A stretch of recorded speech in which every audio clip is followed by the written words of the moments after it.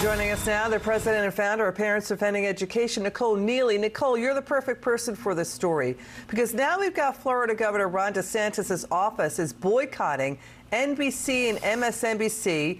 Why? Because he's saying Andrea Mitchell needs to correct her false statement that he does not want slavery taught in Florida public schools. That's totally wrong.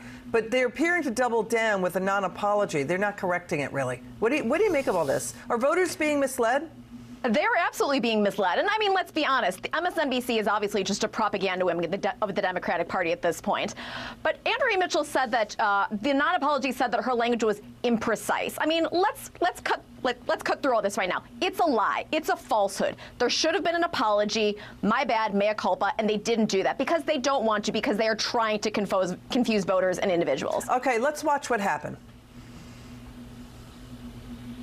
Let me ask you, what does Governor Ron DeSantis not know about black history and the black experience when he says that slavery and the aftermath of slavery should not be taught to Florida school children? In my interview last Friday with Vice President Harris, I was imprecise in summarizing Governor DeSantis' position about teaching slavery in schools. Governor DeSantis is not opposed to teaching the fact of slavery in schools, but he has opposed the teaching of an African-American studies curriculum, as well as the use of some authors and source materials that historians and teachers say makes it all but impossible for students to understand the broader historic and political context behind slavery and its aftermath in the years since. Is Andrea Mitchell still being imprecise? Okay, we know Florida's history guidelines require all Florida public schools teach slavery and racism. DeSantis is talking about critical race theory. He calls that state-sanctioned racism that teaches kids to hate each other. He says we need to get back to the basics of history, reading, and math. But Andrea Mitchell did not say any of that.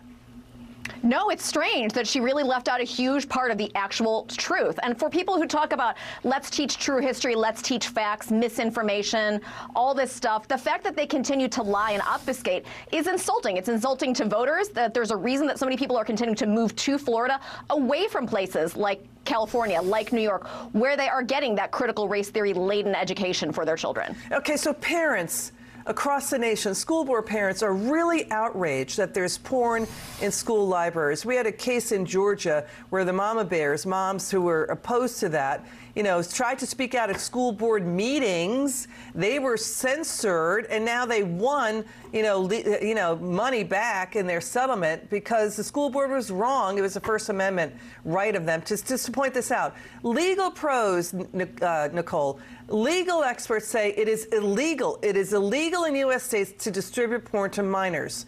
I mean, so are the teachers' unions just winging it? Let's watch this teacher saying to parents, butt out of schools. Watch this in Arizona. I have a master's degree because when I got certified, I was told I had to have a master's degree to be an Arizona certified teacher.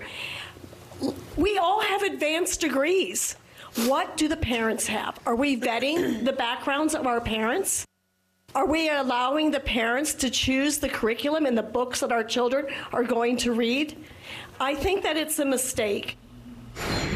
Why is that a mistake? Are parents deciding the curriculum, or are they just saying stop with the porn in school libraries? What's going on here?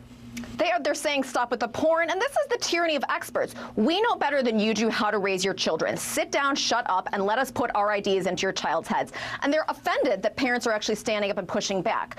I mean, at the end of the day, no, parents, they want a voice. They want to be able to, like, a little bit of insight into the process, and we're being shut out of that as well. And so that's why we're seeing so many people, again, flee the public school system because of this kind of condescension and dismissal from people who are there with taxpayer dollars. So it looks like school choice is gaining traction nationwide. The move away from public schools.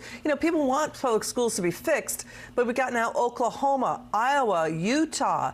They're saying, yes, tax credits, refundable tax credits that parents can use on private schools. Arizona doing this too. Your final word.